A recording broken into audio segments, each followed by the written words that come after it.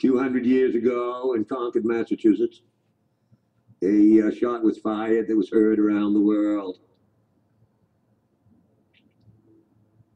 30-something years ago in Dallas, Texas, another shot was fired that was heard around the world.